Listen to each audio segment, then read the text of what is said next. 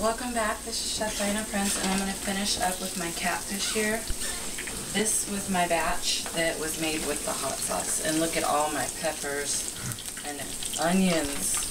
Just yummy, dripping with grease, right? So I'm putting these here, and I'm trying to hurry, but you have to be extremely careful when you're working with grease.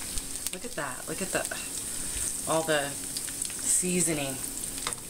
So yummy. And I didn't put anything on them originally. So at the very end I did sprinkle a little seasoned salt on all of these. And I'm trying to fish everything out because these bad boys are not going to waste, that is for sure.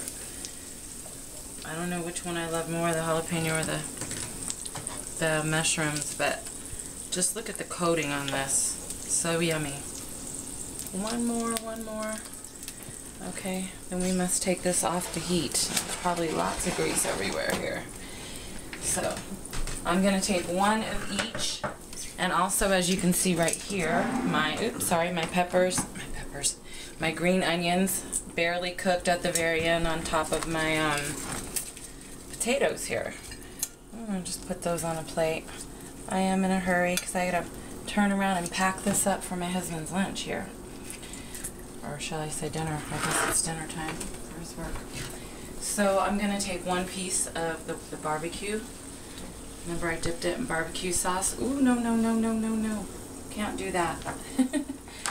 They're just falling apart. This fish is really, really tender. I love it. I'm going to have to scoop it out of here. There we go. So that's one piece of that with everything on the side, and then one that was made with the hot sauce. And look, some of the jalapenos and onions are just sticking to the plate. So there you go. That is my fried fish and chips homemade dinner by Dianna Prince, Chef Dianna Prince. Thank you.